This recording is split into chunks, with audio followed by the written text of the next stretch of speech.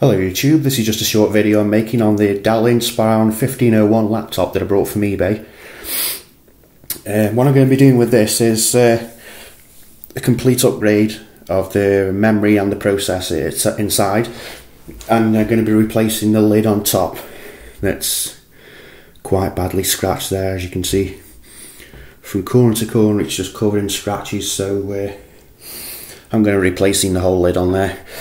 And the processor that's in this is a 1.6 GHz dual core AMD Turion 64-bit, and I'm going to be putting a 2 GHz chip in there, and let's switch it on. I'm going to be putting 4 GB of RAM in there, and at the moment there's 1.5 GB of RAM in there, so I'm going to be upgrading that to 4 GB of RAM.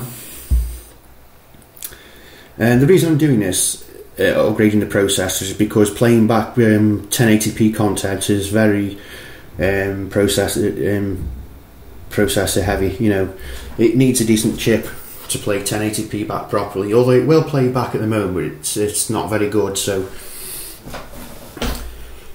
I brought this for about I think it was about 125 quid. I brought this about 2 or 3 weeks ago from eBay, and it's in very good condition, don't get me wrong, apart from the scratches on the lid. I mean, there's nothing electronically wrong with it. I just want to upgrade it and make it run as fast as possible, you know. And I've got a good deal on eBay. I got the processor for 15 quid, so and that's for a 2 GHz Turion dual core chip, which isn't too bad at all. And the picture quality on this thing is very good.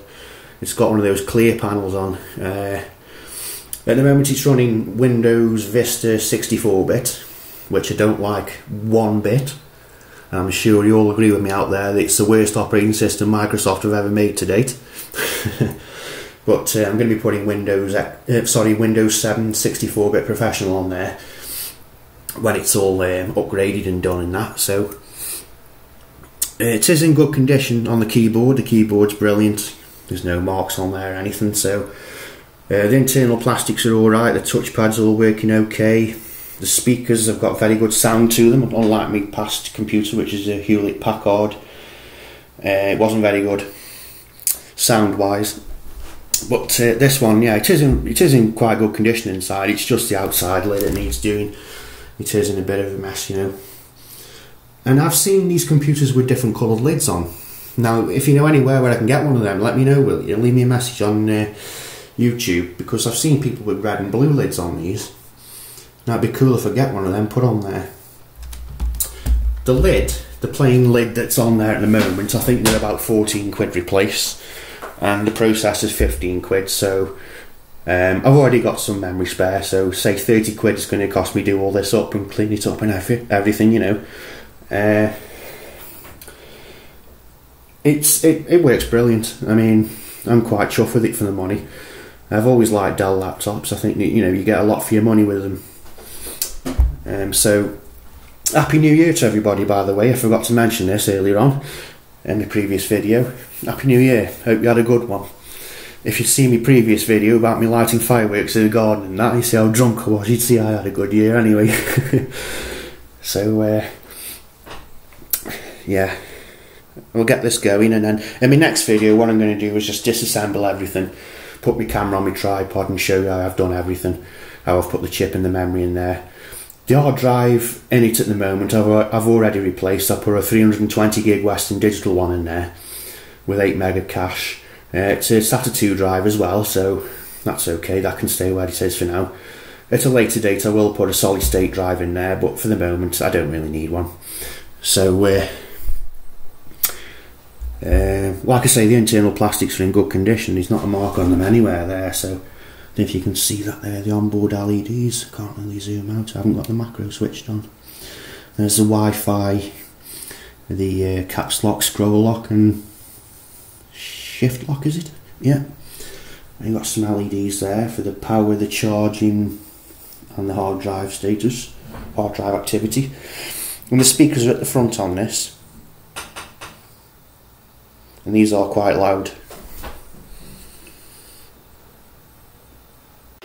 This is the first video I've done so far using a Tascam DR40 for the sound, so leave a comment, see what you think of the sound quality. Put your headphones on. It should sound pretty decent. Okay. Now at the back of the computer, I've moved downstairs by the way because the missus has gone bed. At the back of the computer there we've got an Ethernet port, a modem port, and to this day and age I don't know the hell uses one of those, but there you go, it's still there. Maybe for networking or something. We've got two USB 2.0 ports.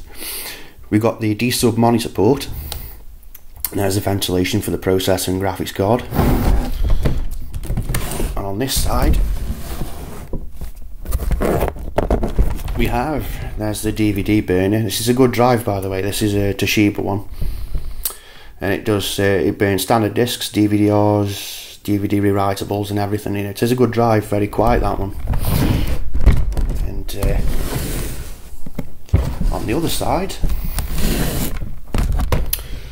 we've got two more USB 2.0 ports. We've got a multi-card reader, 3-in-1 card reader there.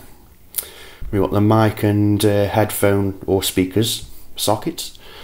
And we've got, I think that's an express card slot. Yeah, for an express card. When it comes out. And underneath there is where you put your hard drive and you just slide that into place there. But you can see now under the proper light, you can see how badly scratched the top is. You know, so that's definitely going to have to be replaced. I can't leave it like that. You know, I've got OCD about these sort of things. But I'll get it all done within the next few days. I've got the parts on order, like I say, so I've already got the RAM. It's just the chip's got turned up in the lid now. So it should be a decent little computer when it's done. And apart from what it looks like, it is a good performer actually. So anyway, as I said, Happy New Year and thanks for watching my videos.